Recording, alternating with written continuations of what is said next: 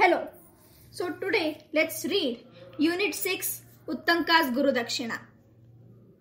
Once upon a time, when the wise men of India dwelt in forest hermitages and made their homes of mud and straw, there lived in one such hermitage a young boy called Uttanka.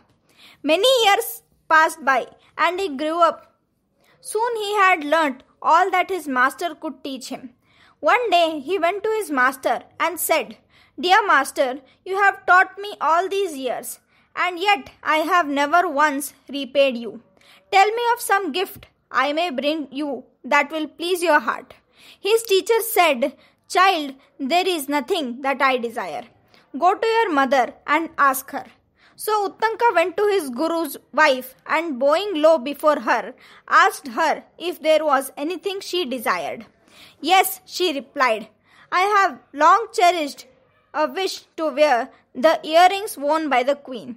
Go to her and get them for me. In 4 days a feast will be held. I want to wear them on that day. Get the earrings for me and I shall know of your true devotion."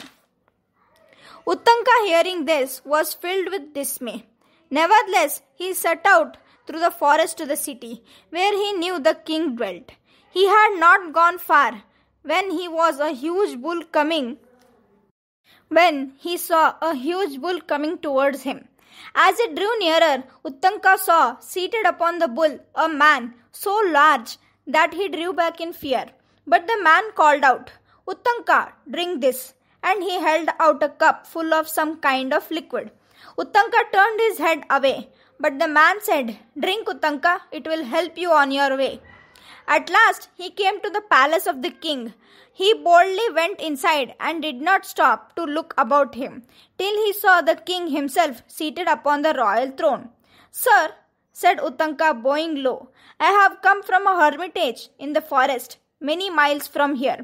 The mistress desires to wear the earrings of the queen on the feast day, and if I do not take them to her, I will lose favor in my teacher's eyes." The king smiled kindly upon the boy. "You must ask the queen," he said. "Go to her chamber and ask her." Uttanka went to the queen's chamber, but he could not find her. He went back to the king and said, "Sir, I cannot find her."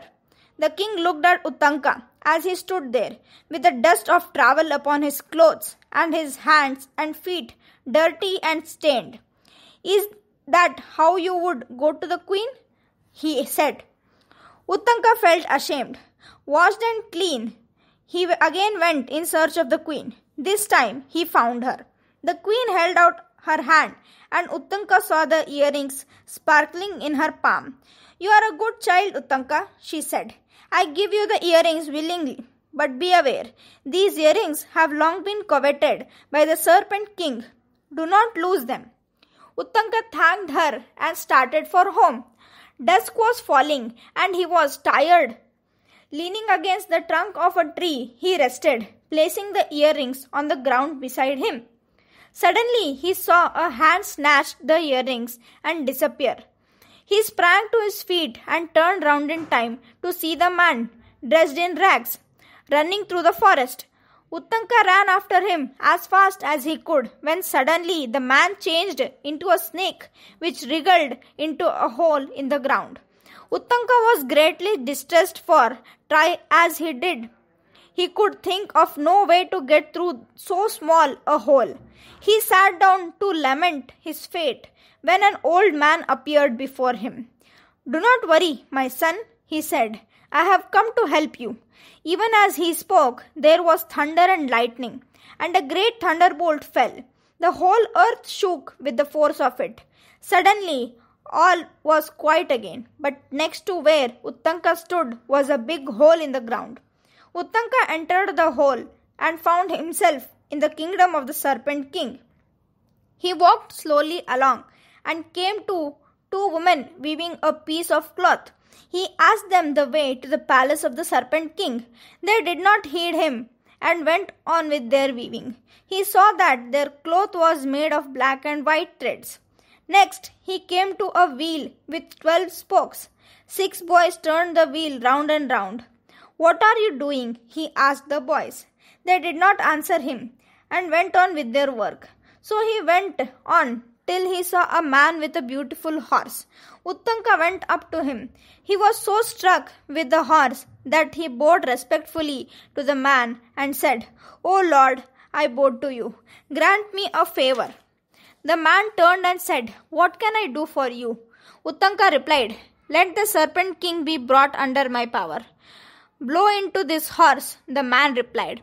Uttanka went up to the horse and blew, and from every hair of the horse's body darted a flame that shot through every space in the kingdom of the serpent king.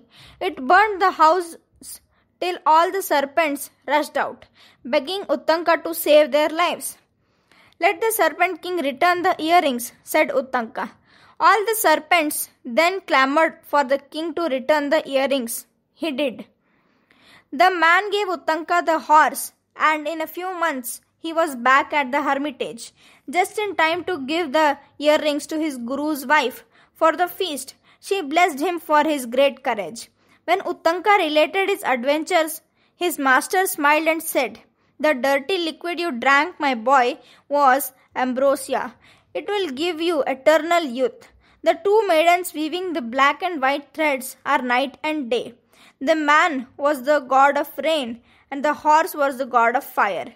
You have been well looked after, my child, and deserve my blessings. Go into the world now, for great fortune awaits you." Thus, Uttanka, having fulfilled his duties, went into the world to seek his living. He was not as other men, for he knew that God protected him. He had nothing to fear. Thank you.